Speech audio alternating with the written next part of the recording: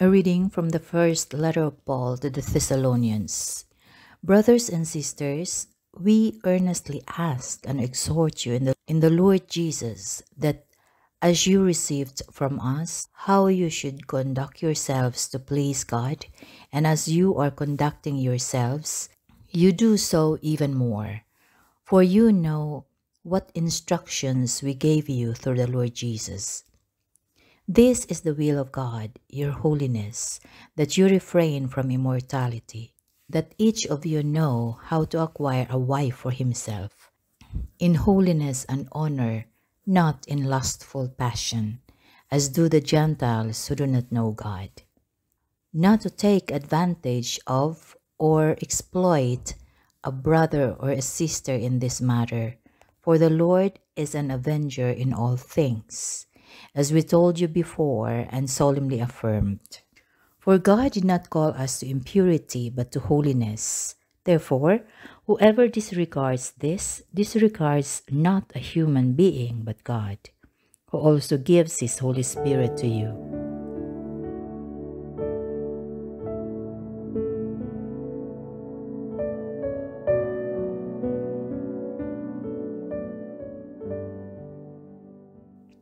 Responsorial Psalm.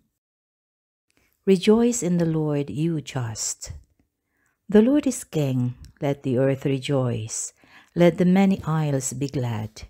Justice and judgment are the foundation of his throne. Rejoice in the Lord, you just. The mountains melt like wax before the Lord of all the earth. The heavens proclaim his justice, and all peoples see his glory. Rejoice in the Lord, you just. The Lord loves those who hate evil. He guards the lives of his faithful ones. From the hand of the wicked, he delivers them. Rejoice in the Lord, you just. Light dawns for the just, and gladness for the upright of heart. Be glad in the Lord, you just, and give thanks to his holy name. Rejoice in the Lord, you just.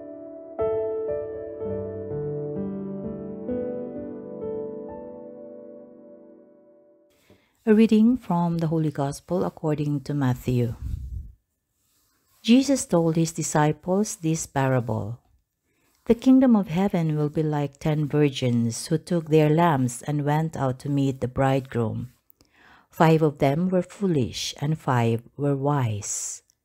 The foolish ones, when taking their lamps, brought no oil with them, but the wise brought flasks of oil with their lamps. Since the bridegroom was long delayed, they all became drowsy and fell asleep. At midnight, when there was a cry, "Behold, the bridegroom, come out to meet him." Then all those virgins got up and trimmed their lamps. The foolish ones said to the wise, "Give us some of your oil, for our lamps are going out." But the wise ones replied, "No, for there may not be enough for us and for you. Go instead to the merchants and buy some for yourselves."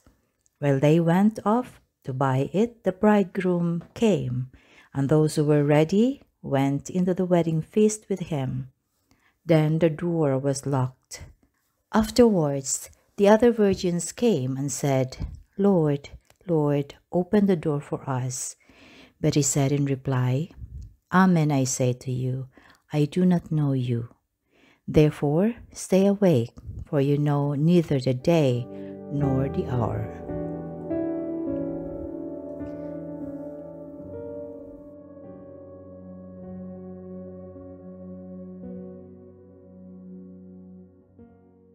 Are you missing out on what's important in life? Being unprepared can lead to unnecessary trouble and even disaster. What good is a life jacket left on the shore when the boat is sinking?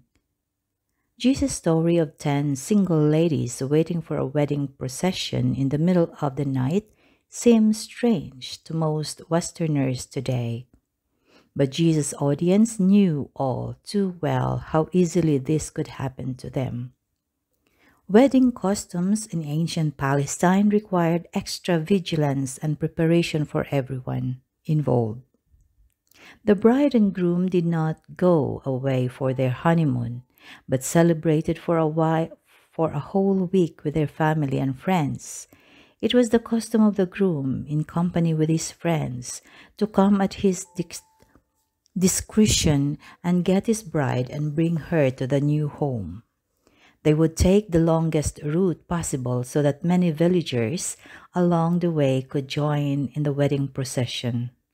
Once they arrived and closed the doors, no one else could be admitted. If the groom decided to come and bring his bride at night, then lights were required by necessity to guide the travelers through the dark and narrow streets. No one was allowed in the village streets at night without a lamp. Jesus warns us that there are consequences of being unprepared. There are certain things you cannot obtain at the last moment. For example, students cannot prepare for their exams when the day of testing is already upon them. A person cannot get the right kind of character, strength, and skill required for a task at hand unless they already possess it. Such a captain with courage and nautical skills who must steer a ship through a dangerous storm at sea. When the Lord Jesus comes to lead you to his heavenly banquet, will you be ready to hear his voice and follow? Our eternal welfare depends on our hearing, and many have trained themselves not to hear. We will not be prepared to meet the Lord face to face when he calls us on the day of judgment, unless we listen to him today.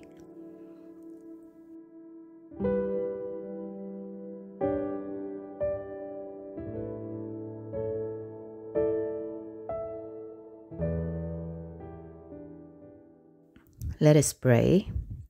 Lord Jesus, make me vigilant and attentive to your voice, that I may heed your call at all times.